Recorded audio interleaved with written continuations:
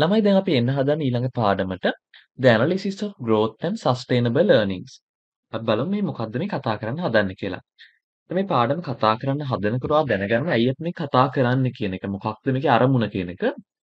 දැන් ළමයි සාමාන්‍යයෙන් මම කියතර ෆයිනෑන්ෂල් ස්ටේට්මන්ට් ඇනලිසිස් වලදී අපි ඇත්තටම අවසාන ඵලයේ විදිහට බලාපොරොත්තු වෙන්නේ මොකක්ද? අපි බලාපොරොත්තු වෙන්නේ බිස්නස් එකක් වැලියු කරලා ඒ බිස්නස් එකේ ඉන්වෙස්ට් කරන එක වර්ත්ද නැද්ද කියලා තීරණය කරන එක තමයි ඇත්තටම බැලුවොත් අවසාන ඵලයේ විදිහට බලාපොරොත්තු වෙන්නේ. එතනදී අපි ඇත්තටම ෆයිනෑන්ෂල් ස්ටේට්මන්ට්ස් කම්පැනි එක ෆෝකාස් කරනවා. ෆෝකාස් කළා මොකද්ද කරන්නේ? ඒ ෆෝකාස් කරපු ෆයිනෑන්ෂල් ස්ටේට්මන්ට්ස් වලින් ගන්නවා එයාගේ කෑෂ් ෆ්ලෝස්. අරගෙන ඒවා ෆියුචර් කෑෂ් ෆ්ලෝස් ඩිස්කවුන්ට් කරනවා. ඩිස්කවුන්ට් කරලා බිස්නස් එකේ වැලියු එක හොයනවා.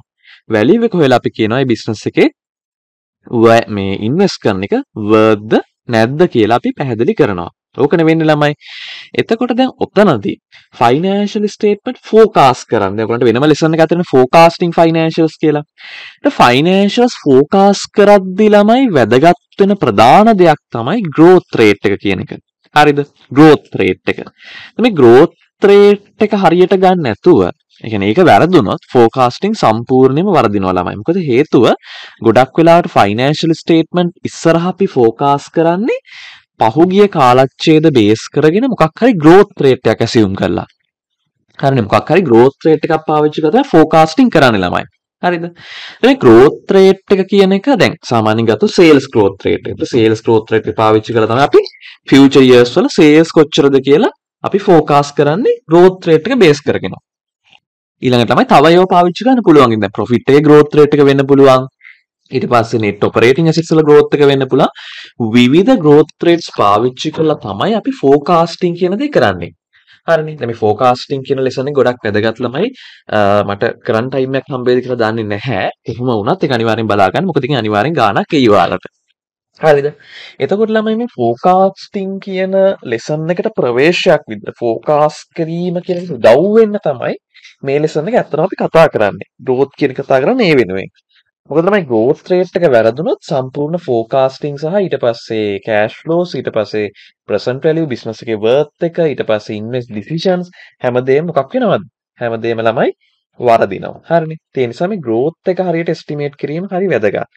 එතකොට ළමයි මේ growth එක කියන එක ගන්නකොට අපි හරීම growth rate එක ගැනීම වැදගත්. ඒ කියන්නේ දැන් සාමාන්‍යයෙන් අපිට නිකන් අර 60 පේන growth rate එක කියන එක ගිය අවුරුද්දෙන් මේ අවුරුද්දට මෙච්චරක් වැඩි වුණා කියන එකම ඇත්තටම growth rate එක කියලා ගන්න අමාරුයි ළමයි.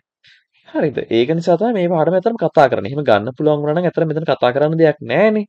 හරි. අපි බලමු මොකක්ද මේ පාඩම. එතකොට මේ learning outcomes ටික ඒක ඔයා බලා ගන්න. ඊට පස්සේ කියනවා what is growth and how it is valued? How is it valued? එතනමයි growth කියන එක විවිධ විදිහට අර්ථ නිරූපණය කරනවා. කියන්නේ විවිධ අවස්ථාවල වර්ධනය කියන එක වර්ධක අනුපාතය කියන එක අපි විවිධ විදිහට කතා කරනවා. ඒතර ඒක ඇත්තටම අපි සමහර ලාවට growth in sales විදිහට කතා කරනවා. growth in assets කිය අපි කියන growth එක කියලා. equity වල වර්ධනය අපි කියන growth එක කියලා. ඊට පස්සේ earnings වල වර්ධනය අපි growth එක කියලා කතා කරනවා. ඒතර growth එකක් තියෙන company එකට අපි කියනවා growth company එකක්. හරි මේ විදිහේ growth එකක් තියෙන company එකට අපි කියනවා growth company. විතර කතා කරනවා වෙනම. දැනට ඔයා තේරුම් ගන්න තමයි growth කියන එක ලොකු concept එකක්. ඒ ලොකු concept එක ඇතුලේ විවිධාකාරයේ growth ගැන කතා කරනවා. sales වෙන්න පුළුවන්, asset වෙන්න පුළුවන්, equity වෙන්න පුළුවන්, profit වෙන්න පුළුවන් විවිධාකාරයේ දේවල්. හරිනේ. දැන් මේක අහනවා does a high price earning ratio indicate a growth company? ඊට පස්සේ does a high PB price to book value ratio indicate growth company. එතන මේ වගේ ප්‍රශ්න කිහිපයක් අහනවා. මේ හැම එකටම අපි උත්තර හොයනවා මේ පාඩම ඇතුළේදී. ඒ නිසා මේවා ගැන දැනට වැඩි හිතන්න අවශ්‍ය නැහැ. කියන්නේ price earning ratio එක වැඩිවීමෙන් අපිට ඉන්ඩිකේට් කරනවද කම්පැනියක් grow වෙන කම්පැනි එකක්ද කියන එක. එහෙම නැත්නම් price to book value ratio එක high අගයක් වැඩි අගයක් ගැනීම නිසා අපිට කියන්න පුළුවන්ද කම්පැනියක් growth එකක් තියෙන කම්පැනි එකක් කියලා. ඉතින් එහෙම කියන්න පුළුවන්ද? ඊට පස්සේ කොහොමද අපි growth එක measure කරන්නේ? මොනවා බේස් කරගෙන? එතකොට ওই දේවල් ගැන අපි තමයි මේ පාඩම් පුරාවට කතා කරනවා. මේ නිකන් introduction එකක් විතරයි. හරිනේ. ඊට පස්සේ අපිට කියනවා what is growth and how is it valued? The term growth is often used vaguely or with a variety of meanings. growth කියන එක අපි සාමාන්‍යයෙන් අර වේග් ටර්ම් එකක්. ඒ කියන්නේ ගත්තොත් එහෙම ඒක අර ජෙනරල් ටර්ම් එකක් ළමයි. ඒක ඇතුලේ ගොඩාක් අර්ථ නිරූපණ තියෙනවා. කියන්නේ ගොඩාක් අය විවිධ විදියට growth කියන එක අර්ථකථනය කරනවා. විවිධ විදියට ඒක භාවිතා කරනවා. ඒකයි වේග්ලි පාවිච්චි කරනවා කියලා කියන්නේ. කියන්නේ එක එක විදියට growth එක අර්ථ නිරූපණය කරන සමහර අය කියන growth එක කියන්නේ revenue වල නැත්නම් sales වල ඊට පස්සේ equity assets විවිධ විදියට with a variety of meanings.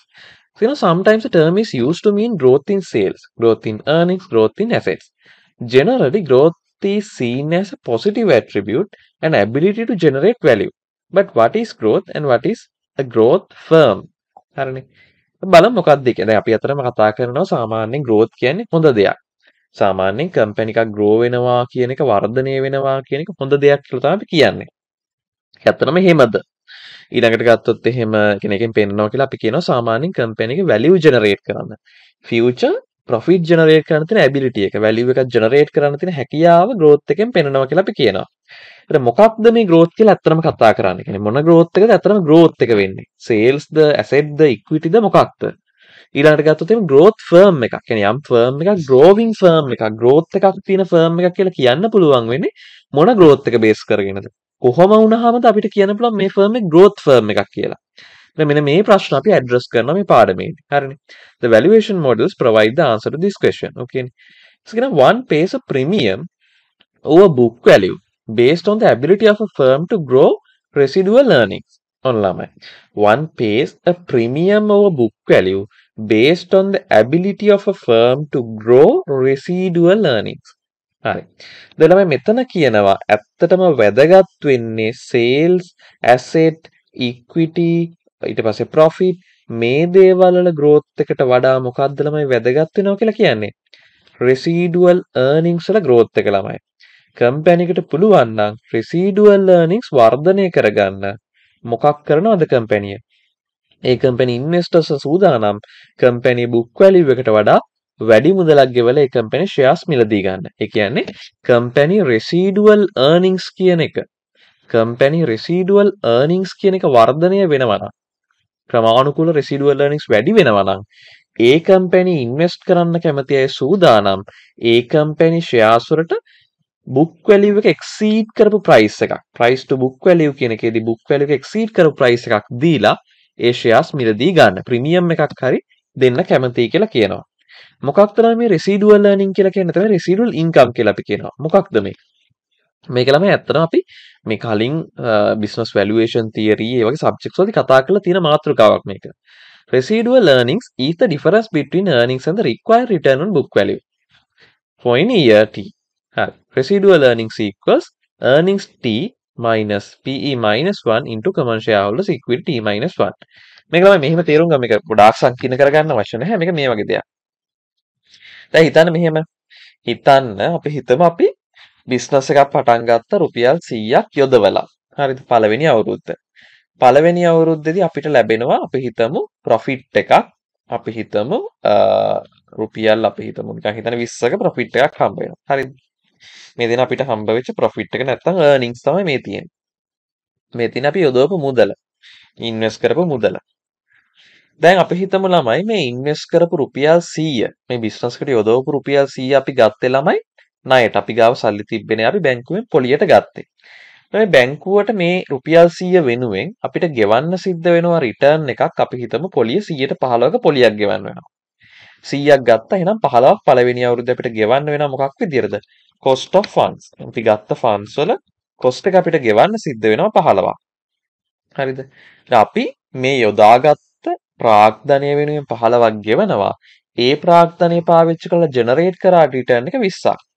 එහෙනම් අපිට තියෙනවා ළමයි residual profit එකක් නැත්නම් earning එකක් තියෙනවා කීයක්ද? මේ දෙකේ වෙනස 20 ඍණ 15. 5ක් ඉතුරුව තියෙනවා අපි ගාව. හරිනේ. එතකොට මේකේ තේරුම තමයි ළමයි අපි ව්‍යාපාරයක ආයෝජනය කර මුදල වෙනුවෙන් ලද ප්‍රතිලාභය ඒ මුදල ගන්න අපිට වැය වෙච්ච පිරිවැය cost of funds cost of capital කියන එක ඉක්මවනවද? අන්න ඒ ගාන අපි කියනවා ළමයි residual earnings residual income කියලා. ඒකට හේතුව මොකද්ද ළමයි? දැන් ඇත්තටම ව්‍යාපාරයේ profit එකක් 20ක generate කරා කියන එකෙන් අපිට කියන්න පුළුවන්ද ඒක බේස් කරගෙන කම්පැනි හොඳයි කියලා? බෑ ළමයි. ඇයි? මොකද අපි ප්‍රොෆිට් එක ජෙනරේට් කරන්න යම් මුදලක් පාවිච්චි කරාද ඒ වෙනුවෙන් ගෙවන්න වෙනවා අපිට කොස්ට් එකක්. නිකන් සල්ලි හම්බ වෙන්නේ නෑනේ. නේද? දැන් අපි හිතමු මේක ණයට ගත්තේ නෑ කියලා හිතන්නකෝ. මේක අයිතිකාරයම් තමයි මේ සල්ලි දැම්මේ. ඒත් කොස්ට් එකක් නේද ළමයි? තියෙනවා. ඒ මොකද්ද? එයාට මේ රුපියල් 100 මේ බිස්නස් එකට දැම්මේ නැත්තම් එයාට ඒක කොහේ හරි ඉන්වෙස්ට් කරලා ගන්න තිබ්බ රිටර්න් එක මේ නිසා නැති වෙනවා. ඒ ආවස්තික පිරිය ඔපචුනිටි කොස්ට් එක තියෙනවා ළමයි. නිසා cost of equity කියන එක තියෙනවා. cost of debt තියෙනවා. දැන් මේ කියන පිරිවැය ප්‍රාග්ධන පිරිවැය ඉක්මවා යම් ප්‍රතිලාභයක් ලබනවාද? ඒකට අපි කියනවා මොකක් කියලාද? residual income එක residual earnings කියලා. හරිනේ. දැන් මේක ළමයි මේ විදිහට ගන්නත් පුළුවන්. يعني දැන් අපි ගත්තොත් profit එක ගත්තා. profit එකෙන් cost of funds අඩු කරා. හරිද? දැන් මේක තව විදිහකට ඉතින් පෙන්වන්න පුළුවන්. මේ profit එක කියන එක අපිට ගන්න පුළුවන් කොහොමද? ඉන්වෙස්ට් කරපු මුදල, ඉන්වෙස්ට් කරපු capital එක අපිට පුළුවන් එකක් කරන්නද වැඩි කරන්න පුළුවන් return on ඒ capital එකට එන return එක. හරිද? ඒ return capital එකට employ කරපු capital එකට එන return එක. ඒකට ලැබෙන ප්‍රතිලාභය ඒක තමයි අපේ profit එක. තමයි අපේ earning එක වෙන්නේ. ඒක තමයි 20 කියලා කියන්නේ. හරිද? මේ 20 එන්නේ කොහොමද ඇත්තටම?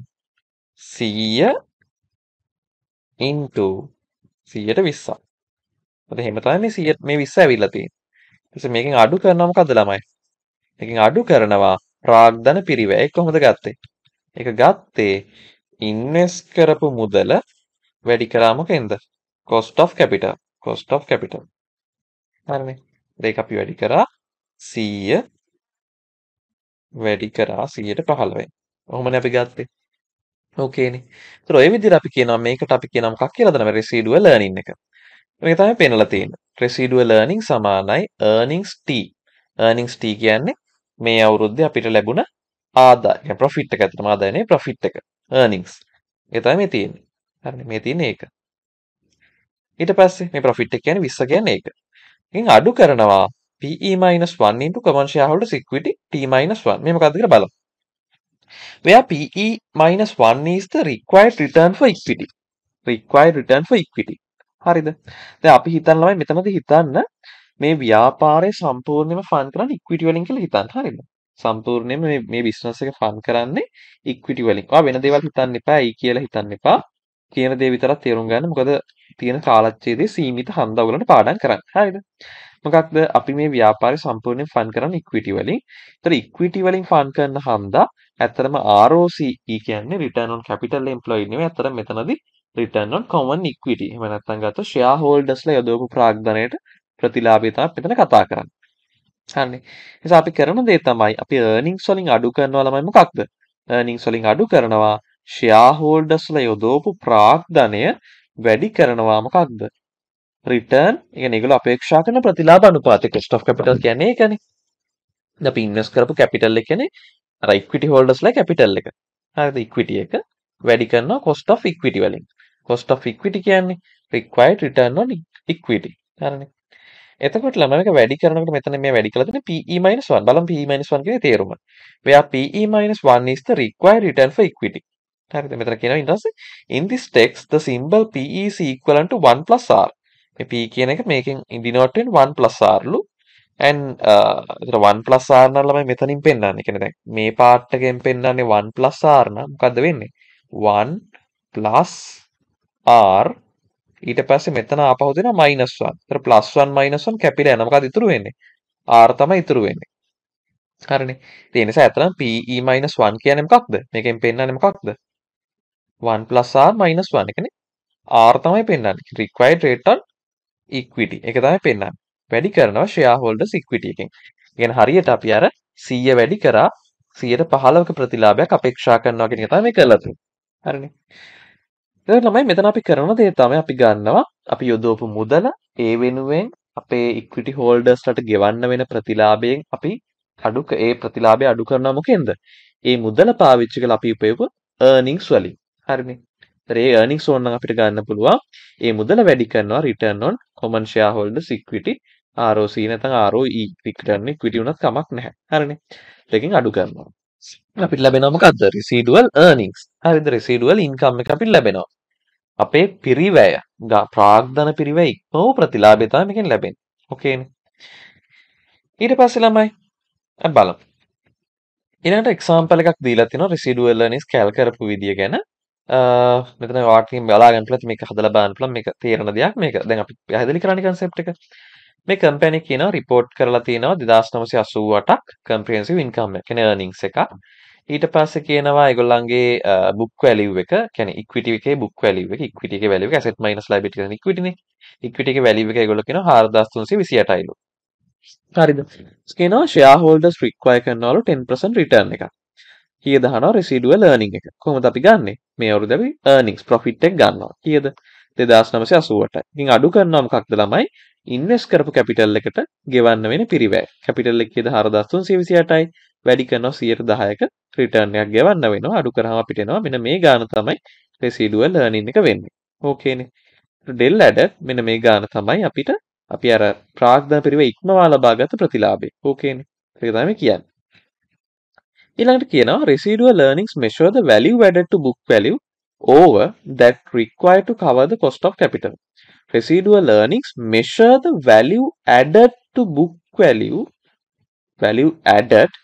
value over that required to cover the cost of capital.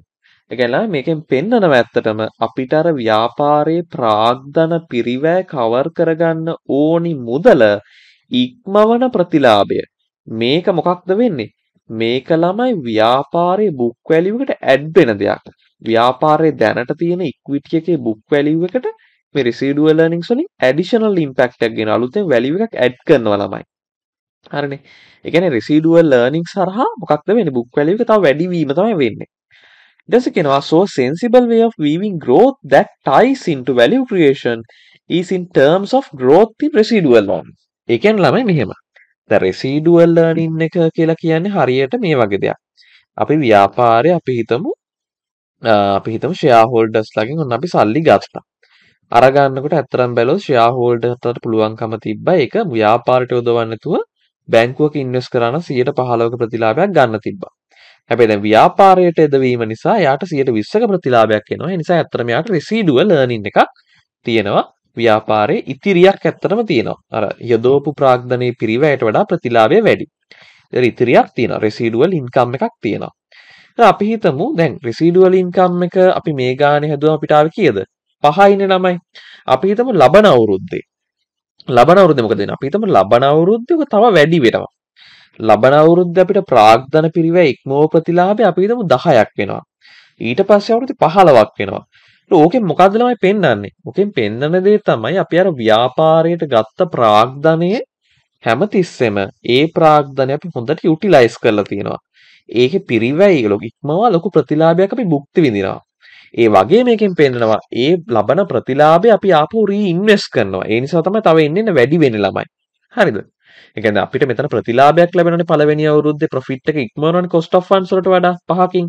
ඒවා අපි නැවත ඉන්වෙස්ට් කරනවා බිස්නස් එකේම. ඒ නිසා අපිට නැවත මේක වැඩි කරගන්න පුළුවන් හැකියාව ලැබෙනවා. ඒ නිසා ළමයි දැන් growth වර්ග ගොඩක් තියෙන plus sales growth asset growth විවිධ ඒවා තියෙන්න පුළුවන්. හැබැයි සාමාන්‍යයෙන් අපි growth කියන එක ගොඩක් වෙලාවට හරිම විදියට accurately ගොඩක් වෙලාවට දකින්නේ මොකක් එකද? residual earnings. මෙන්න මේ value එක වැඩි වෙනවා නම් sales වලට වඩා assets වලට වඩා operating income එකට වඩා හැම දෙයකටම වඩා residual earning එක. මොකද ළමයි මේක තව වැදගත් දෙයක් තියෙනවා මේකෙන් අර measures ගොඩක් සම්බන්ධ කරනවා. දැන් residual earning එක කියන එකට ගන්නකොට කොහොමද ගන්නෙ? profit එක. profit එකෙන් අඩු කරනව මොනවද? අපි අර යදෝ ප්‍රාග්ධනයේ ප්‍රතිලාභය. එතනම එතන යදෝ ප්‍රාග්ධනය සම්බන්ධ වෙනවා. ඊට පස්සේ ඒකට අපේක්ෂා කරන ප්‍රතිලාභ අනුපාතය, කියන්නේ cost of equity කියන එක. ඊට පස්සේ ගත්තොත් එහෙම required ඊට පස්සේ ගත්තොත් return එක කොච්චරක් හම්බ වෙනවද, earnings profit හැම දෙයක්ම සම්බන්ධ වෙනවා ළමයි. නිසා මේක අතන composite measure එකක්. දැන් මේක හරහා අපිට පුළුවන්කම තියෙනවා බලා ගන්න හරියට measure කරන්න පුළුවන් කම්පැනියක් ඇත්තටම grow වෙනවද කියලා. කම්පැනියක් ඇත්තටම grow වෙනවා නම් මොකක්ද වෙන්න ඕනේ? කම්පැනි residual earnings වැඩි වෙන්න ඕනේ ළමයි. residual income එක වැඩි වෙන්න ඕනේ. හරිනේ. A growth firm is one that can grow residual earnings. ඒ නිසා residual earnings වැඩි වෙන කම්පැනියක් තියෙනවා අපි කියන එකට මොන කම්පැනියක් කියලාද? growth firm එකක්. growth company එකක් කියලා කියනවා. ඒ වගේ කම්පැනි එකට තමයි මේ growth කියලා කියන්නේ. growth company එකක්. එහෙම නැතුව අර sales growth වීම මත හෝ වෙන දෙයක් grow වීම මත නෙවෙයි. residual income, residual earnings වැඩි වීමේ වැඩිවීමක් අපිට දකින්න පුළුවන් ෆර්ම් එකට අපි කියන මොකක් කියලාද? growth firm එකක් කියලා. ඕකේනේ. ඊට පස්සේ ළමයි දැන් මේ රෙසිඩුවල් ඉන්කම් එක අපි හිතමු පළවෙනි අවුරුද්දේ තිබ්බ 5ක්. දෙවැනි අවුරුද්දේ රෙසිඩුවල් ලර්නින් එක අපි හිතමු 10ක් වෙනවා. හරිද? ඊට පස්සේ අපි හිතමු තුන්වෙනි අවුරුද්දේ රෙසිඩුවල් ලර්නින් එක 15ක් වෙනවා. හරිද? දැන් අපි හිතමු මෙහෙම 5 නෙමෙයි අපි 10 නෙමෙයි අපි හිතමු 12 කියලා හිතන්න. ඊට මේක අපි හිතමු 25 වෙනවා. නිකන් හිතමුකෝ දැන් එකම ගානින් ගියත් ඒත් අවුල්නේ. මෙතන පළවෙනි අවුරුද්දේ රෙසිඩුවල් ලර්නින්ස්. මෙතන දෙවැනි අවුරුද්දේ මෙතන තුන්වෙනි අවුරුද්දේ. හරිනේ. එතකොට ළමයි මේ එන්න එන්න වැඩි වෙනවනේ මේක. එතන මේ වැඩි වෙන එක හොඳයි. ඉතින් අපිට පේනවා කම්පැනි ග්‍රෝ වෙනවා කියලා. ඒත් ග්‍රෝ වෙන බව ඇත්ත. ඒ වගේම මෙතනදී අපි කියනවා ඇයි ළමයි දැන් මේ වගේ වෙලාවක අපි කියවනේ කම්පැනි ඉන්වෙස්ටර්ස්ලා සූදානම් කියලා කම්පැනියේ ෂෙයාර්ස් වලට වැඩි මුදලක් ගෙවලා හරි මිලදී ගන්න. ඇයි ඒ සූදානම් වෙන්නේ? අපි කියනවා මොකක් තියෙන හන්දද? abnormal earning growth එකක් තියෙන හන්දා. කියනවා one pays more than normal PE based on the ability of a firm to generate abnormal earnings growth. මේ විදියට residual earnings කියන එක ක්‍රමානුකූලව වැඩි වෙනවා නම් අපි ඒ වගේ වෙලාවක කියනවා මොකක් තියෙනවා කියලාද? abnormal earnings growth එකක් තියෙනවා කියනවා. අසාමාන්‍ය මේ ඉපයුම් වල වර්ධනයක් අපිට දකින්න පුළුවන්කම තියෙනවා කියලා කියනවා. හරිද? abnormal earnings growth එකක්. තියෙනවා කියන්නේ මොකක් වෙනවද ළමයි? residual earnings නිතරම දිගටම වර්ධනය වෙනවා නම්. හරිද? එතකොට කියනවා abnormal earnings growth is the difference between cumulative dividend earnings and a charge for the prior year's earning growing at the required rate. කොහොම කිව්වට නම් තේරෙන එකක් නෑ ළමයි මොකක්ද කියන්නේ කියලා. අපි ඒක පැහැදිලි කරගමු උදාහරණයක් හරහා. හරිද? ඒක කියමු. දැන් ළමයි මෙහෙම. දැන් මම කිව්වානේ මේ residual earnings වැඩි වෙනවා කියන එකෙන් අපිට මොකක්ද ඉන්ඩිකේට් කරන්නේ? කම්පැනිය grow වෙනවා කියන එක. growth කම්පැනියක් කියන එකේ ලක්ෂණය තමයි residual earnings වර්ධනය වෙන එක. ඊට residual earnings වැඩි වෙනවා නම් අපි කියන එක growth කම්පැනි එකක් කියලා අපි කියනවා. ඕකේනේ. එතකොට ළමයි residual earnings කියන එක වර්ධනය වෙනවා නම් ඒකට අපි කියනවා නම් abnormal earnings growth එකක් කියලා. abnormal earnings growth එක සමානයි කියලා අපි කියනවා මොකකටද ළමයි? abnormal earnings growth එක සමානයි change in residual earnings. හරිනේ. ඒ නිසා abnormal earning growth එක සමානයි change in residual earnings ළමයි. එතකොට අපි දැන් ගත්තොත් පළවෙනි අවුරුද්දේ residual earnings 5යි දෙවෙනි අවුරුද්දේ 12යි මේ දෙක අතර වෙනස කීයද? 7යි ළමයි. මේ 7 තමයි මොකක්ද? abnormal earnings growth එක පළවෙනි අවුරුද්ද සහ දෙවෙනි අවුරුද්ද අතර කාලච්ඡේදයේ තුලදී. හරිනේ. ඊට පස්සේ ගත්තොත් දෙවෙනි අවුරුද්දේදී abnormal earnings growth එක සමානයි 25 රින 12 ළමයි. කීයද එන්නේ 13ක් එනවා.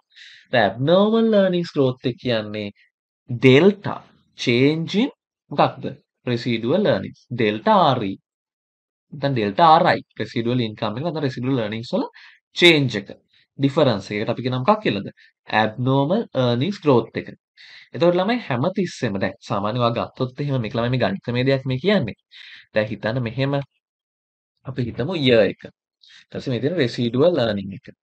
ඊට පස්සේ අපි හිතමු 1 2 3 4 5 ඔහොම දාගෙන යමුකෝ. residual earning අපි හිතමු මේ ටිකම දාමු 5 12 ඊට පස්සේ 25 ඊට පස්සේ අපි හිතමු 36 45 ඔය විදිහට වර්ධනය වෙනවා කියලා. දැන් මේක අපි දානවා chart එකකට. හරිද? අපි දානවා chart එකකට. හරි. දැන් බලන්න ළමයි මේකෙන් මොකද්ද පෙන්වන්නේ? මේකෙන් පෙන්නනවා ක්‍රමානුකූලව residual earnings මොකද්ද වෙන්නේ? අවුරුද්දෙන් අවුරුද්ද යන්න යන වර්ධනය වෙනවා. එතකොට ළමයි මේ වගේ එකක residual earnings වර්ධනය වෙනකොට මේකේ තියෙන මොන බෑවුමක්ද? ධන බෑවුමක් තියෙන්නේ. positive slope එකක් තියෙන්නේ. හරිද? මේ slope එක දැන් මේ positive slope එකක් තියෙනකොට දැන් මේ slope එක දැන් positive slope එක ගන්න කොහොමද ළමයි මට කියන්නකෝ බලන්න. slope එක ගන්න කොහොමද? delta y over delta x. එහෙමනේ ගන්නෙ නේද? delta y over delta x. ඒ කියන්නේ delta re over delta y කියන එක. අපි කියමු change in re ඊට පස්සේ මොකක්ද? change in year. ඕක තමයි ස්ලෝප් එක ගන්න. මේ දෙක බෙදලා තමයි ගන්න. හරිද? මේ දෙක බෙදලා ගන්න. බැලුවොත් බලමු. මෙහෙමනේ වෙන්නේ. 12 12න් 5ක් අඩු වෙනවා. ඊට පස්සේ මේක අපි මෙහෙම ඩ්‍රැග් කරගෙන යමුකෝ. හරිද? ඊට පස්සේ මේකම අපිට පුළුවන් මෙතනට ගන්න. years වල වෙනස. change in year. හරි. දැන් අපිට පුළුවන් මේක slope එක ගන්න. slope එක. කොහොමද එන්නේ? delta y over delta x. හරිනේ. delta y over delta x. එතන මේකෙන් පෙන්නන්නේ මොකක්ද? එක අවුරුද්දක් වැඩි වෙනකොට කොච්චර change එකක් වෙනවද? retained මොනවද? residual earnings වල residual income එකේ කොච්චර වෙනසක් වෙනවද අවුරුද්දකින් ඉස්සරහට යද්දි. එක අවුරුද්දකින් අපි ඉස්සරහට යනකොට residual earnings කොච්චරකින් වැඩි වෙනවද කියලා තමයි මේකෙන් පෙන්නන්නේ. එතකොට ළමයි මට කියන්න අපි කිව්වනේ දැන් residual earnings වැඩි වෙනවා නම් තමයි මොකක් වෙන්නේද? abnormal earnings growth එකක් තියෙන. ඒක සමාන වෙනවා මේ අවුරුද්ද සහ last year residual earnings අතර වෙනසට. වැඩිවීමක් තියෙනවා නම් abnormal earnings growth එකක්. හරිනේ. එතකොට residual earning curve එකේ තියෙන slope එක positive නම් slope එක ධනාගයක් නම් බෑවුම ධන නම් ඒකේ තේරුම මොකද්ද? වැඩි වෙනවා. ඒ කියන්නේ abnormal earning growth එකක් තියෙනවා කියන එක. හරිනේ. එහෙනම් ළමයි හැමතිස්සෙම මතක තියාගන්න abnormal earnings growth එක වැඩි වෙන්න ඕනේ නැහැ. abnormal earnings growth එක positive නම් abnormal earnings growth එක වර්ධනය වෙන්න ඕනේ නෑ ළමයි. ඒක positive නම්. ඒ කියන්නේ බෑවුම positive. ඒ කියන්නේ මොකක් වෙනවද? residual earnings වැඩි වෙනවා ළමයි. residual income වැඩි වෙනවා කියන්නේ slope එක positive. slope එක positive කියන්නේ abnormal earnings growth positive. හරිනේ. abnormal earnings growth negative කියන්නකෝ. එහෙම වුණොත් මොකද වෙන්නේ? ඒකේ තේරුම තමයි ළමයි හැමතිස්සෙම residual earnings මොකක් වෙනවද? එන්න අඩු වෙනවා. ඒක නෙගටිව් කියන්නේ හැමතිස්සෙම රෙසිඩුවල් earnings අඩු වෙනවා. ඒ කියන්නේ ස්ලෝප් එක නෙගටිව්. ඒ කියන එකේ තේරුම මොකද්ද ළමයි? ඒ කියන්නේ ඇබ්නෝමල් earnings growth එකක් නෑ ළමයි. අඩු වෙනවා කියන එකේ තේරුම ඇබ්නෝමල් earnings growth එකක් නෑ. ඒ නිසා රෙසිඩුවල් earning එකේ පැත්තෙන් ගත්තොත් ඒක නම් වැඩි වෙන්න ඕනේ. හරිද? හැබැයි ඇබ්නෝමල් earnings growth එක මොකක් වෙන්නද ඕනේ? පොසිටිව් වෙන්න ඕනේ. ඊට පස්සේ residual earnings කියන එක අඩු වුණොත් හොඳ නෑ. ඒ වගේම abnormal earnings growth නෙගටිව් වුණොත් හොඳ නෑ. අඩු වුණොත් නෙමෙයි නෙගටිව් වුණොත් හොඳ නෑ. පැහැදිලි කියලා හිතනවා. හරිනේ. මේක මුලින් පැහැදිලි වෙන්න ඕන.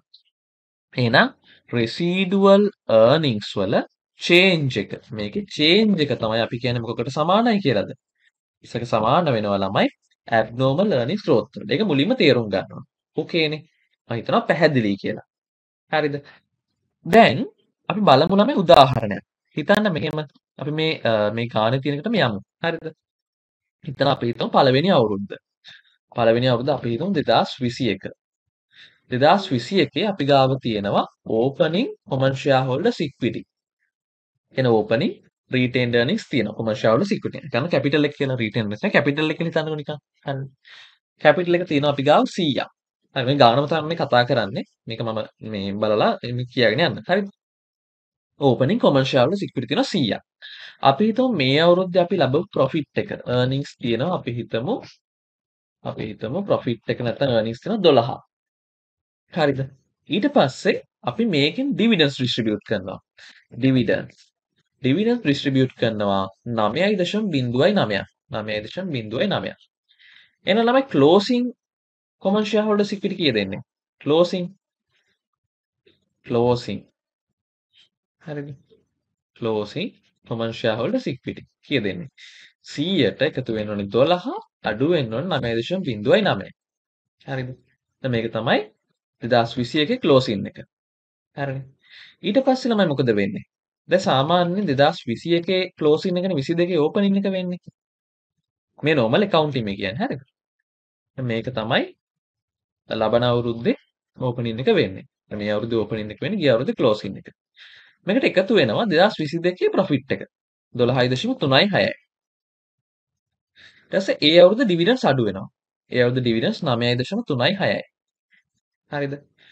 මේක අපිට ගන්න පුළුවන්. මේක අපිට closing balance එක ගන්න පුළුවන්. opening එකට එකතු කරනවා profit එක. අඩු වෙනවා dividends. එතකොට අපිට එනවා closing common shareholders equity එනවා. ඕකේනේ. දැන් මේක අපි දන්න දෙයක් සාමාන්‍ය නේද? opening එක තියෙනවා, profit එක එකතු වෙනවා, dividends අඩු වෙනවා, closing equity එක ලැබෙනවා. ඒක සාමාන්‍ය අපි දන්න දෙයක්. ඕකේනේ. දැන් බලමු ළමයි මේ අවුරුදු දෙකේ අපි කැල් කරනවා මොකක්ද? residual earnings කැල් කරනවා. කොහොමද මේ කැල් වෙන්නේ ළමයි? මේක සමානයි මොකක්ද? earnings වලින් අඩු වෙනවා මොකක්ද? අඩු වෙනවා equity එක එන opening equity එක අවුරුද්ද මුල තියෙන equity එක වැඩි කිරීම මොකක්ද? return on equity. දැන් return on common equity. හරිනේ. මොකද අපි කරන්නේ? අපි equity එක වැඩි කරනවා return එකෙන්. required rate of return. cost of capital කියන්නේ ඒක. අපි කොච්චරක් අපේක්ෂා කරනද ප්‍රතිලාභය. ඒක අඩු කරනවා මොකෙන්ද? අපිට ලැබිච්ච ප්‍රතිලාභයෙන්. නැත්තටම ලැබුණ ප්‍රතිලාභයෙන් අපි ඉන්වෙස්ට් කරලා ලබා ගන්න හිතපු ප්‍රතිලාභය. අපිට ගෙවන්න වෙන පිරිවැය. එහෙම නැත්නම් අපේක්ෂා කරපු අවම ප්‍රතිලාභය අඩු කරනවා. හරිනේ. ලබාගත් ඇත්තටම හම්බෙච්ච ප්‍රතිලාභේ අර අපි අපේක්ෂා කරපු ප්‍රතිලාභ return expected return එක return required rate of return එක අඩු කරනවා. ඒත් අපිට ලැබෙනවා මොකක්ද? අපිට ලැබෙනවා කොච්චර income එකක් residual ඉතුරු වෙලා තියෙනවද කියලා. ඕකේනේ. හරි. අපි බලමු අපි හිතමු ළමයි මේ ව්‍යාපාරයට ප්‍රාග්ධනයේ දානය අපේක්ෂා කරන ප්‍රතිලාභ අනුපාතය 10%යි කියලා. ඒක හැම අවුරුද්දෙම 10% වෙනස් වෙන්නේ නැහැ. හරිනේ. එහෙනම් පළවෙනි අවුරුද්දේ residual earnings residual income එක කොහොමද ගන්නෙ අපි? අපි ගන්නවා පළවෙනි අවුරුද්දේ profit එක කීයද? අපි ගන්නවා earnings. earnings කීයද? earnings වෙන්නේ 12යි. ඒක ඕන ගත්ත විදිහත් ඔයාලට නිකන් බලන්න පුළුවන් කොහොමද ගත්තේ අපි. අපි ගත්තේ ඇත්තටම 100 වැඩි කිරීම මේකේ තියෙන ප්‍රතිලාභ අනුපාතය 112යි. ඒ නිසා තමයි 12ක් වෙලා තියෙන්නේ. ඕකේ. එහෙම අපි ගන්න හිතන්න පුළුවන් ඉතින් ඔන්න. ඊට පස්සේ අපි මේකෙන් අඩු කරනවා මොකක්ද? cost of funds. cost of fund. ඒක කොහොමද ගන්නෙ? අපි opening CSC එක වැඩි කරනවා මොකෙන්ද? වැඩි කරනවා expected rate of return එකෙන්. ඒත් අපිට ලැබෙනවා RE residual earnings අපිට හම්බ වෙනවා earnings වලින් අඩු කරන cost of funds කීයද එන්නේ? residual earnings 2යි. ඕකේනේ. දැන් අපි ළමයි මේකම හදමු ඊළඟ අවුරුද්දට. මේක අපි හදමු ඊළඟ අවුරුද්දට. දෙවෙනි අවුරුද්දට අපි residual earnings ගන්නවා. earnings කොච්චරද? 12.36යි. ඔයාලට ඕනනම් පුළුවන්කම තියෙන ඉතින් මේකෙන් බලන්න කොච්චරක්ද මේ return on capital employed නැත්නම් return on common equity ratio එක කීයද කියලා බලන්න පුළුවන්. ඉතින් earnings මොකද කරන්නේ? බෙදනවා opening CSC එකෙන් ඉතුරු වෙනවා කීයක්ද එන්නේ? 112ක් එනවා ඉතින්. අන්න ඉතින් ඒවයි ගන්න පුළුවන් ඉතින් ඕනනම්. හරිද? earnings ගත්තා. ඊට පස්සේ ගන්න cost of funds. දැන් මෙතන ළමයි cost of funds කියන්නේ මොකද්ද? cost of funds කියන්නේ equity එකට බලාපොරොත්තු වෙන return. equity කියන්නේ හැමතිස්සෙම මතක තියාගන්න ළමයි opening equity කියන්නේ අවුරුද්දේ opening තියෙන investment එක. shareholders ලගේ opening තියෙන investment එක තමයි අතරම equity කියලා කියන්නේ. opening අගේ කීයද මේකෙදි? 102.9යි. ඒක වැඩි කරනවා මොකෙන්ද ළමයි? වැඩි කරනවා අපේක්ෂා කරන ප්‍රතිලාභ අනුපාතය. 110 එක වෙනස් වෙන්නේ නැහැ. එහෙනම් cost of funds කියලා කියන්නේ අපේක්ෂා කරන ප්‍රතිලාභ අනුපාතය වැඩි කරනවා opening equity එකෙන්. කීයද එන්නේ එතකොට? 10.291යි. එහෙනම් අපි earnings වලින් අඩු කරනවා cost of fund. එතකොට එනවා residual earning එක දෙවෙනි අවුරුද්දේ 2.069යි. ඕකේ එහෙනම් අපි අවුරුදු දෙකේදීම ගත්ත residual earning එක. කියන්නේ අර ප්‍රාග්ධනයේ පිරිවැය ඉක්මවා ලබන ප්‍රතිලාභය. පළවෙනි අවුරුදු දෙකක් තියෙනවා දෙවෙනි අවුරුදු 2.069ක් තියෙනවා. ඉතින් අවුරුදු දෙකේම හොඳයි ඉතින්. අවුරුදු දෙකේම residual earning එකක් තියෙනවා. මෙහෙමයි ළමයි residual earning එකක් තියෙන එක හොඳයි කොහොමද? residual earning එක කියන එක තිබිය යුතුයි ඇත්තටම. මෙහෙම නැතුව හරියන්නේ නැහැ කියන්නේ. අපේ ව්‍යාපාරයේ ප්‍රාග්ධනයේ පිරිවැයට වඩා ප්‍රතිලාභයක් ලැබෙන්නේ නැත්නම් බිස්නස් එක ඇත්තටම කරගෙන යන එක තේරුම් ගන්න නැහැ ළමයි. නේද? දැන් සාමාන්‍ය නිකන් හිතන්න ඔයා කාගෙන් හරි ලෝන් එකක් ගන්නවා. ලෝන් එකට ඉන්ට්‍රස්ට් එක ගෙවන්නකොට 120ක්. හැබැයි ලෝන් එක පාවිච්චි කරලා ඔයාට ජෙනරේට් කරන්න පුළුවන් ඉන්කම් එක 115යි. වැඩක් තියනද ළමයි ඉතින්? බෑනේ. ලෝන් එකේ ඉන්ට්‍රස්ට් එක ගෙවන්න ඔයා වෙන කොහෙන් හරි සල්ලි හොයා ගන්න වෙනවා. ඒක පාඩුයි. ඒක හරියට අර බස් එකක් අපි පාරේ දුවනවා. බස් එකේ උපයන ආදායමයි තෙල් ගහගන්න. ගෙදරින් සල්ලි ගෙනනොත් තෙල් ගහන්න. අන්න ඒ වගේ දෙයක්. ඒ නිසා අනිවාර්ය රෙසිඩුවල් earning එකක් තියෙන්න ඕනි ළමයි. ඒක පැහැදිලි. හැබැයි රෙසිඩුවල් earning එක වැඩි වෙනවා කියන්න වෙන්නේ නැහැ. ඒක ඇබ්නෝමල් ළමයි. රෙසිඩුවල් earning තියෙන්න ඕනේ බව ඇත්ත. නමුත් රෙසිඩුවල් earning එකෙන් එන වර්ධනය වෙනවා අපි කියන එක ඇබ්නෝමල් earning growth එකක්. නිසා මේකෙදි ඇබ්නෝමල් earning growth එක කොහොමද ගන්නෙ? ඇබ්නෝමල් earning growth එක සමානයි අපි කිව්වා මොකක්ද? දෙවැනි අවුරුද්දේ රෙසිඩුවල් earning එකෙන් අඩු කරනවා පළවෙනි අවුරුද්දේ රෙසිඩුවල් earning එක. එතන අපි කියනවා මොකක්ද? abnormal earnings growth එක එනවා 0.06යි 9ක් විදිහට අපිට ලැබෙනවා. ඕකේ නේ ළමයි. දැන් මේක අපි ගත්තේ කොහොමද ළමයි? මේ value එක ගත්තේ කොහොමද අපි? මේ value එක ගත්තේ දෙවැනි අවුරුද්දේ residual earnings minus පළවෙනි අවුරුද්දේ residual earnings. හරි. දැන් මේ 0.09 ගන්නේ residual earning එකේ change එක. ඒක තමයි abnormal earnings growth කියලා කියන්නේ ඒක. මේක ළමයි ගන්න මේ විදිහ නැතුව කියන්නේ මෙහෙම ගන්න නැතුව වෙන සමීකරණයක් වෙන මෙතඩ් එකක් ඔයාට මේ ටියුට් එකේ පෙන්නලා තියෙනවා. ඒ කියන්නේ මේ abnormal earnings growth ගන්න වෙන method එකක්. කියන්නේ මේ method එක ගත්තම same answer එනවා. අපි බලමුද මොකක්ද මේ method එක කියලා. ටිකක් පැහැදිලි කරගෙන මෙන්න මේ විදියට. මේ බලමු. දැන් මට කියන්න මේ 0.069 ආවේ කොහොමද? 2.069 සහ 2 අතර වෙනස. මේ 2.069 ආවේ කොහොමද? මේ අවුරුද්දේ earnings වලින් cost of funds අඩු කරලා. මේ 2 ආවේ කොහොමද? මේ අවුරුද්දේ earnings වලින් cost of funds අඩු කරලා. එහෙනම් ළමයි දැන් ඔයාලට තව දෙයක් තේරුම් ගන්න පුළුවන්. දැන් මෙතන කරේ මේ earnings වලින් cost of funds අඩු කරලා ආපු උත්තරෙන් අඩු කරා. මේ earnings වලින් cost of funds අඩු කරලා ආපු උත්තරේ. ඒක වෙනුවට අපිට තව දෙයක් කරන්න පුළුවන් ළමයි. මොකක්ද? අපිට පුළුවන් අවුරුදු දෙකේ earnings අතර වෙනස ගන්න. ඒ කියන්නේ මොකක්ද? අපිට පුළුවන් දෙවැනි අවුරුද්දේ earnings වලින් පළවෙනි අවුරුද්දේ earnings අඩු කරන්න පුළුවන්. ඒ දෙක අතර වෙනස. ඊට පස්සේ ඕනම් පුළුවන් මොකක්ද? දෙවැනි අවුරුද්දේ cost of funds වල වෙනසෙන් පළවෙනි අවුරුද්දේ cost of funds වල වෙනස ගන්න. කියන්නේ මෙතනින් පෙන්නන්නේ මොකද්ද? පළවෙනි අවුරුද්දෙන් දෙවැනි අවුරුද්ද වෙනකොට earnings වල වෙන වැඩිවීම. ඊළඟට පෙන්නනවා මොකක්ද? පළවෙනි අවුරුද්දෙන් දෙවැනි අවුරුද්දට වෙනකොට මොකේ වැඩිවීමද? cost of funds වල වැඩිවීම. එතකොට අපිට බලන්න පුළුවන් අපේ ප්‍රතිලාභය වැඩිවීමට වඩා අපේ පිරිවැය වැඩිවීම අඩුයිද? නැත්නම් පිරිවැය වැඩිවීමට වඩා ප්‍රතිලාභවල වැඩිවීම වැඩිද කියලා බලන්න පුළුවන්. ඒක තමයි අතන මෙතන abnormal earnings growth එක වෙන්නේ. එතකොට ළමයි මේ abnormal earning growth value එක closing නැත්නම් දෙවැනි අවුරුද්දේ residual earnings වලින් පළවෙනි අවුරුද්දේ අඩු කරලා ගන්නත් පුළුවන්. එහෙම නැත්නම් දෙවැනි අවුරුද්ද සහ පළවෙනි අවුරුද්ද අතර earnings වල වෙනසෙන් දෙවැනි අවුරුද්ද සහ පළවෙනි අවුරුද්ද අතර cost of funds වල වෙනසෙන් මේ දෙකේ වෙනස වෙනසවල් දෙක අරගෙන ඒ දෙකේ ඩිෆරන්ස් කරගෙන ගන්න පුළුවන් ළමයි. ඕකේනේ. හරි. දැන් මේ ගත්ත විදිහ අපි පොඩ්ඩක් බලමුද මේක කොහොමද ගත්තේ කියලා. අපි ලියමුද මේක පොඩ්ඩක්. දැන් මේ තියෙන 0.36 නේ ගත්ත 0.36 ගත්තේ කොහොමද ළමයි? දෙවැනි අවුරුද්ද earnings අපි දාමු E2 කියලා දාන්නකෝ ළමයි. E2. දෙවැනි අවුරුද්ද earnings වලින් මොකද අඩු කරේ? පළවෙනි අවුරුද්ද earnings අඩු කරා. හරිද? E2 E1. E2 E1 තමයි අපි ගත්තේ මොකක්ද? අපි ගත්තා 0.36 ගත්තේ ඒ විදිහට. කියන්නේ අර earnings වල වර්ධනය. හරිනේ. ඒකෙන් අඩු කරා ළමයි මොකක්ද? ඒකෙන් අපි අඩු කරා මොකක්ද? අඩු කරා පිරිවැය වර්ධනය. පිරිවැය වර්ධනය. දැන් පිරිවැය වර්ධනය 0.29 එකයි. මේක හොඳට අහගන්න ළමයි. හොඳට අහගන්න. දැන් පිරිවැය වර්ධනය වෙන්න බලපෑවි මොනවද ළමයි? දැන් පිරිවැය කොහොමද අපි ගත්තේ? මේ 10 කියන එක පළවෙනි අවුරුද්දේ 10 කියන පිරිවැය සහ දෙවෙනි අවුරුද්දේ 10.29 කොහොමද ගත්තේ ළමයි? අපි ගත්තේ ඕපනින් ඉක්විටි එක වැඩි කරා return required on equity. හරිද?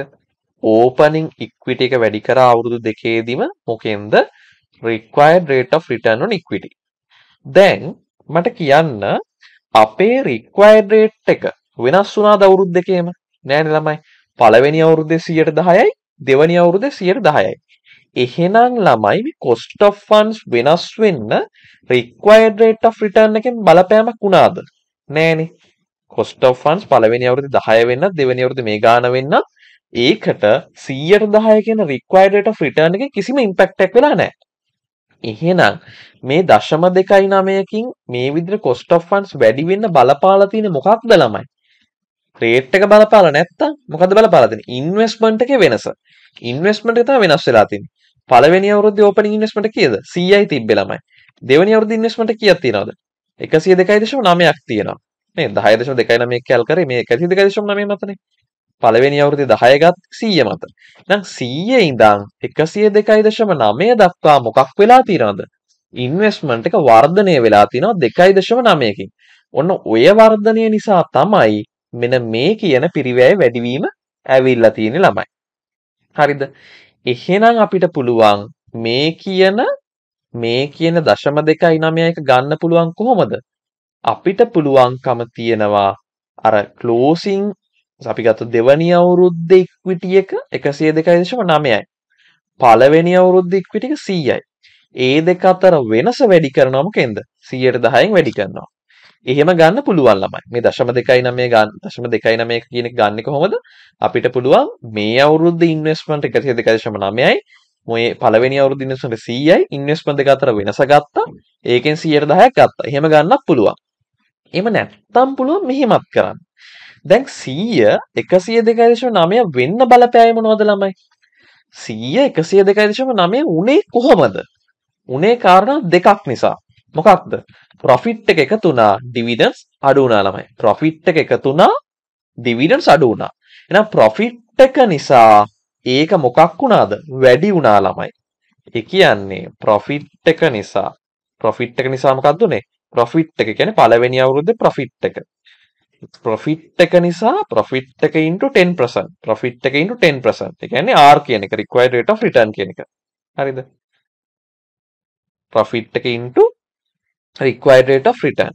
දැන් මේ හරහා මොකක්ද උනේ ළමයි? මේ හරහා වෙච්ච දේ තමයි අපිට cost of funds කියන එක ගිය අවුරුද්දට සාපේක්ෂව වැඩි වෙන්න මේක බලපෑවා. හරිනේ.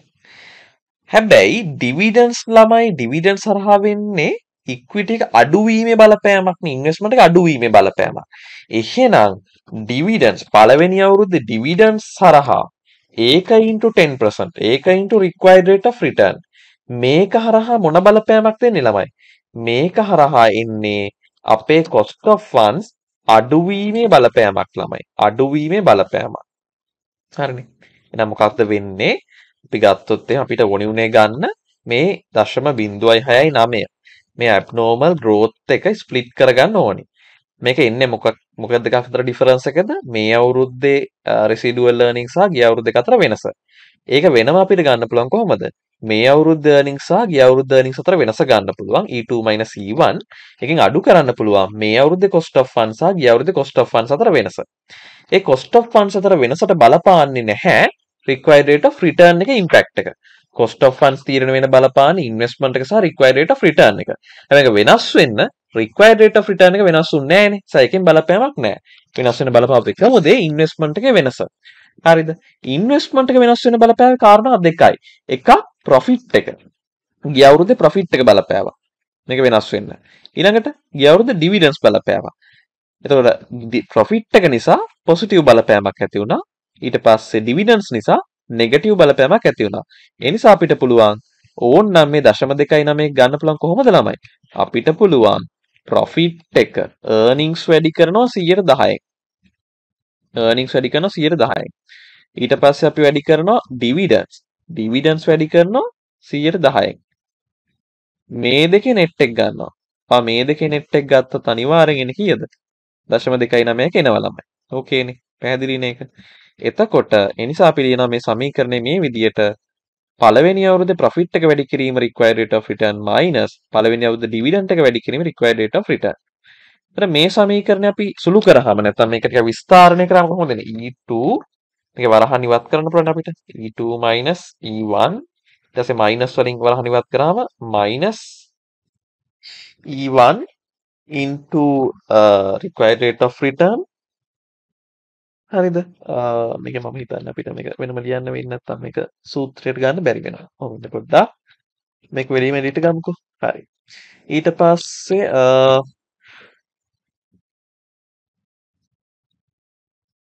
හරි. ඊට පස්සේ මොකද වෙන්නේ? ඊට පස්සේ මයිනස් ලකුණෙන් මයිනස් ලකුණ වැඩි වුණාට පස්සේ ප්ලස් වෙනවා. ප්ලස් මොකක්ද? D1 into R ළමයි. හරි. required rate of return. ඕකේනේ.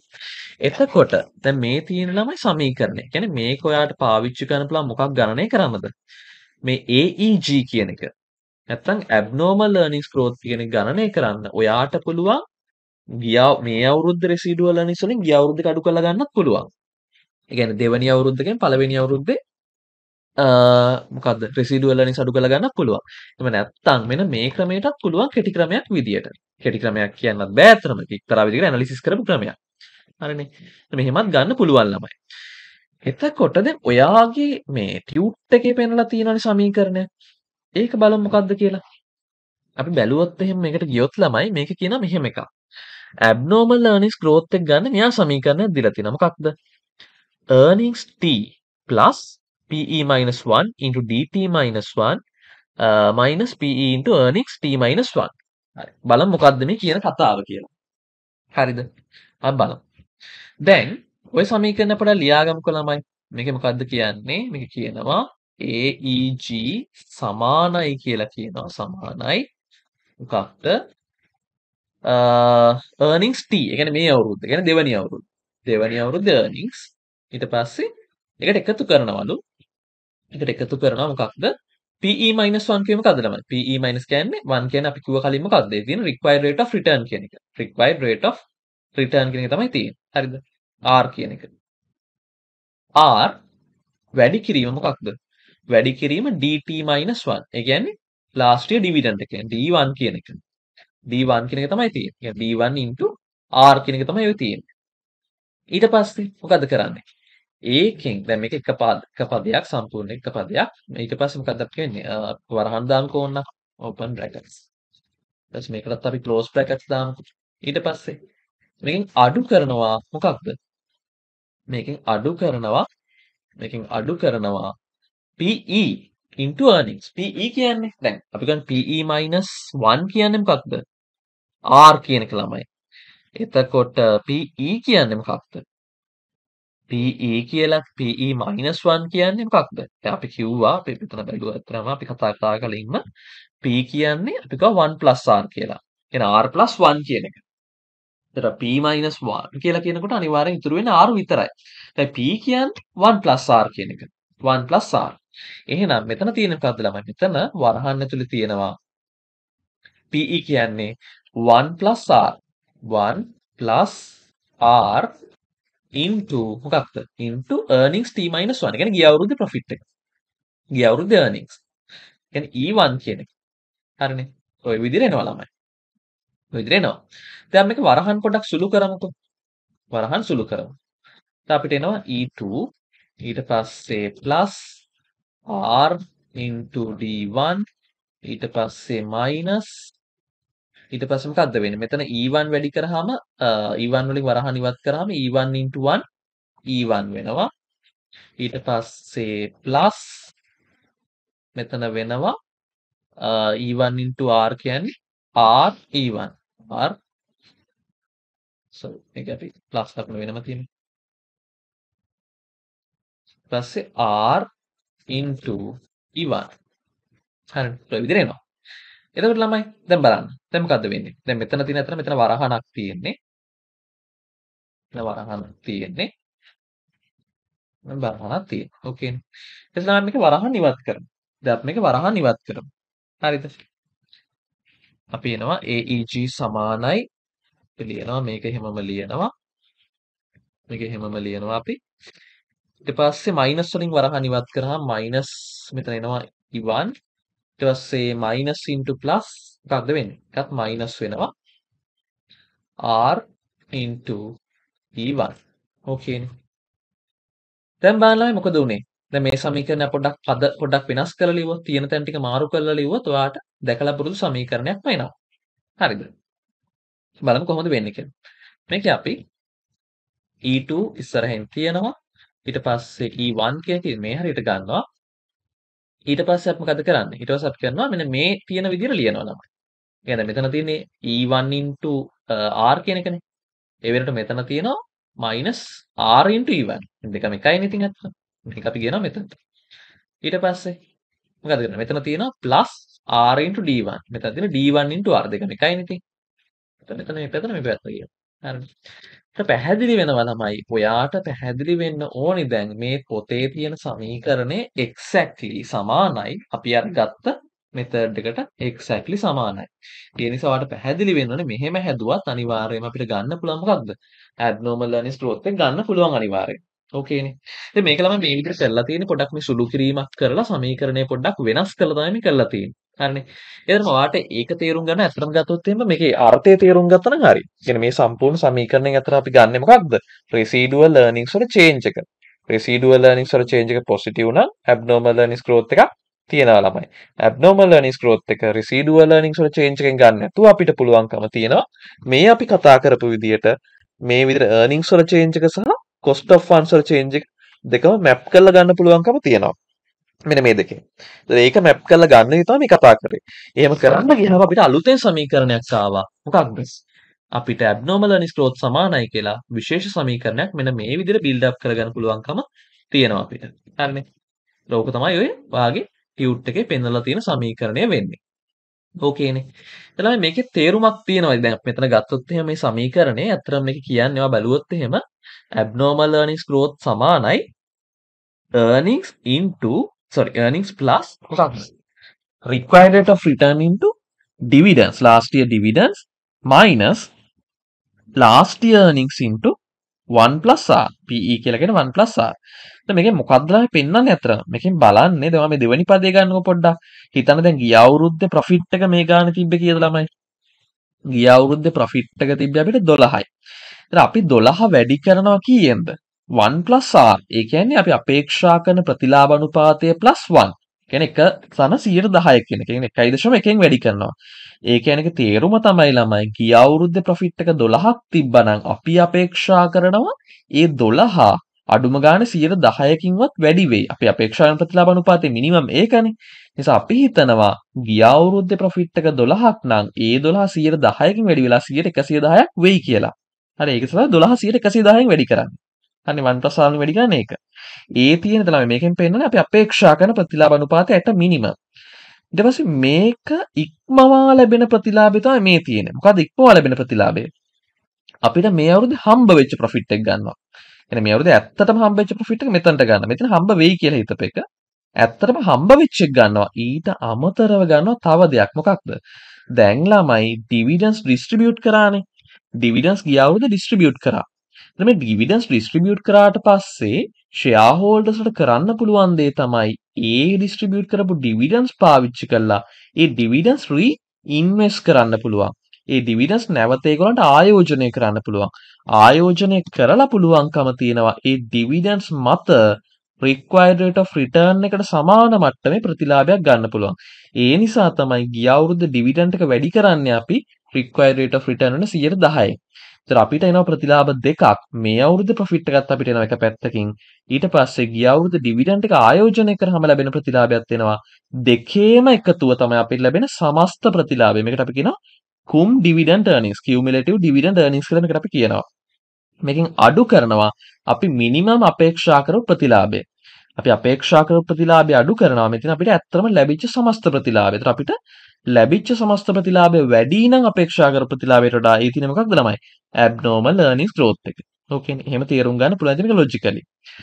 කියනවා abnormal earnings growth is the difference between cumulative dividend earnings. මෙතන cumulative dividend earnings and a charge for the prior year's earnings growing at the required rate. required rate එක යටතේ last year earnings grow වුණා නම් එන amount එක අඩු කරනවා. දැන් ඒක තමයි කියන්නේ.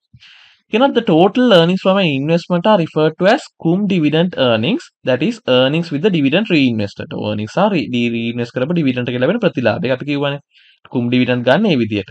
මේ අවුරුද්දේ profit එක plus dividend reinvestment එක ලැබෙන ප්‍රතිලාභය. මේ තියෙන්නේ ඒකම තමයි පැහැදිලි කරලා තියෙන්නේ. අපි කියවනේ එතකොට. හරි මේ අපි පැහැදිලි කරපු දේවල් ටික තමයි මේ කියන්නේ. ඊට පස්සේ ළමයි මෙතන අපි කතා කරපු example එක මේකම තමයි මේ නැවත මෙතන මේ තියෙන්නේ. ඒතර මේක ආපහු කතා කරගෙන යන්නේ නෑ මම ඇත්තටම. මේ මොන ක්‍රමයකට හැදුවත් ඔයාට එකම උත්තරේ ලැබෙනවා. ඒ කියන්නේ අපි ගත්ත residual earnings වල change එක අරගෙන ගත්තත් එහෙම නැත්නම් මේ සමීකරණයට දාලා හැදුවත් අනිවාර්යයෙන්ම abnormal earnings growth එක 0.069 කියන same answer එක ඔයාට ලැබෙනවා. හරිනේ. මෙන්න මෙතන අපි තේරුම් ගන්න දෙයක් තියෙනවා. මොකක්ද? දැන් අපි අතන මේ කතා කරන්නේ growth එක ගැනනේ. දැන් අපි කතා කරා growth එක කියන එක ඇත්තටම වැදගත් වෙන්නේ මොන growth එකද ළමයි? වෙන දේවල් growth එක නෙවෙයි residual income එකේ growth එක තමයි වැදගත් වෙන්නේ. ඒක තියෙනවා නම් residual income එක එන්න grow වෙනවා නම් අපි ඒ company growth company එකක් කියලා කියනවා. ඒ වගේම අපි කිව්වා residual income එක grow වෙනවා නම් residual income curve එක positive slope එකක් තියෙන curve එකක්. ඒත් ඕකේ ඔය positive slope එක එහෙම නැත්නම් ඔය residual income එකේ difference එක. ඒකට අපි කියනවා abnormal earnings growth එකක්. ඒක positive වෙනවා නම් අපේ ව්‍යාපාරය හොඳයි. residual earnings නම් වැඩි වෙන්න ඕනේ. හැබැයි abnormal earnings growth නම් positive වෙන්න ඕනේ. හරිනේ. හැබැයි ළමයි තව දෙයක් තියෙනවා. දැන් මේ growth කියන එක ඇත්තටම ගත්තොත් ළමයි ඇති වෙන්න පුළුවන්. අපි හිතමු growth එකක් තියෙනවා business එකේ අපි හිතමු residual earnings වැඩි වෙලා තියෙනවා. හරිද? residual earnings වැඩි වෙලා abnormal earnings growth එකක් ඇත්තටම තියෙනවා. හොඳයි ඉතින් අතන. business එක හොඳයිනේ. හැබැයි මේක නිකන් බලපු ගාම හොඳයි කියන්න බෑ ළමයි. අපි හිතමු 110 growth එකක් තියෙනවා කියලා. growth එක 110 වුණාට අපි බලන්න ඕනේ growth එක ඇති වෙන්න බලපාපු කරුණු මොනවද? reasons මොනවද කියලා. කියනවා earnings growth alone is not a good measure of growth. because earnings growth can be created by investment and by accounting methods that does not add value. ඒ කියන්නේ ළමයි growth එක කියන එක ඇති වෙන්න පුළුවන් investment හරහා. ඒ කියන්නේ අපි වැඩිපුර මුදල් ආයෝජනය කිරීම හරහා growth එකක් ඇති වෙන්න පුළුවන් business එකක. හරිනේ. ඒතර ඒක ඇත්තටම value creating නෑ ළමයි. මොකද ඇත්තටම අපිට වැදගත් වෙන්නේ අපි අලුතෙන් මුදල් invest කරලා ලබන මේ growth එක නෙවෙයි ඇත්තටම. අපේ තියෙන business එකේ ඒ business එක තුලින් හටගන growth එක. හරිද? අපි කියන core එක. නැත්නම් business එකේ තියෙන unique growth එක තමයි අපිට වැදගත් අතන. එහෙම නැතුව අර පිටින් බාහිරව investment එකක් ගෙනල්ලා කරන පුම්බන එක නෙවෙයි ළමයි අතරම. එහෙම කරන්න පුළුවන් දැන් රටක වුණත් රටක අභ්‍යන්තරයෙන් හට ගන්න දියුණුව කියන එක තමයි genuinely ඒක තමයි growth එක වෙන්නේ. එහෙම නැතුව ඕනනම් පුළුවන් ඉතින් පිටින් අපිට විදේශ ආයෝජන ගෙනල්ලා මේ invest කරලා මේව කරන්න grow කරන්න පුළුවන්. හැබැයි ඒක අපිට වැදගත් නෑ ළමයි. වඩාත් වැදගත් වෙනවා කියලා කියන්නේ මොකක්ද? මේකට වඩා වැදගත් වෙන්නේ අර unique genuinely වෙන growth එක. හරිනේ. එහෙනම් අපි අර ස්වභාවිකවම වෙන growth එක ළමයි. natural growth එක. හරිනේ. ඒ වගේම කියන accounting methods. ඒ කියන්නේ accounting methods පාවිච්චි කරලා ඉතින් ඕනනම් growth එකක් පෙන්වන්න පුළුවන්. විවිධ ආකාර accounting methods, depreciation method change කරලා accounting policy change කරලා ඒත් growth එකක් ඉතින් පෙන්වන්න පුළුවන්කම තියෙනවා. නමුත් ඒව වැදගත් නෑ ළමයි. වඩා වැදගත් වෙන්නේ natural growth එක. නිසා කියනවා growth එකක් ඇති වෙන්න පුළුවන් මෙන්න මේ ක්‍රම දෙකට. Firms can grow earnings but not create value. කියන්නේ growth එකක් ඇති වෙන ටෙක්නික්ස් හේතු ගොඩක් බලපානවා. මෙන්න මේ reasons දෙකත් බලපානවා. මේවා ඇත්තටම අර value එකක් create කරන reasons නෙවෙයි. කියන්නේ මේවා ඇත්තටම අර වැදගත් වෙන reasons නෙවෙයි. ඒකයි මේ කියන්නේ. මොනවද? earnings growth generated by the investment, earnings growth generated by the accounting. කියන්නේ investment සහ accounting base කරගෙන ඒ හේතු නිසා ඇති වෙන growth එක කියන එක ඇත්තටම ප්‍රතිඵල රහිතයි ළමයි. ඒක කෙටි කාලය. කියන්නේ ඇත්තටම ඒකේ effectiveness එකක් නෑ. ඒක sustainable නෑ. හරිනේ. ඒතර ඒ නිසා තමයි ළමයි අපි දැන් කතා කරා residual earnings වල growth එක තමයි growth එක. අපි හිතමු 110 කියලා growth එක එන්නේ. හැබැයි ඒ 110 අපේ දැන් අරමුණ මොකද්ද? financial statement forecast කරලා business එක value කරන්න. හැබැයි forecasting වලට ගෙඩි පිටින් ගිහලා 110ම දාන්න බෑ. ඇයි ඒ? ඕක ඇතුලේ තියෙනවා genuine growth එක නොවන artificial accounting සහ investment හරහා ඇති වෙච්ච growth එක. ඒ impacts මොකද්ද කරන්න ඕනේ? ඒක ඔය growth එකෙන් අයින් කරන්න ළමයි. අයින් කළා මොකද්ද ගන්න ඕනේ? core growth එක, genuine growth එක ගන්න ඕනේ natural growth එක. ඒකයි මේ කියන්නේ. හරිනේ.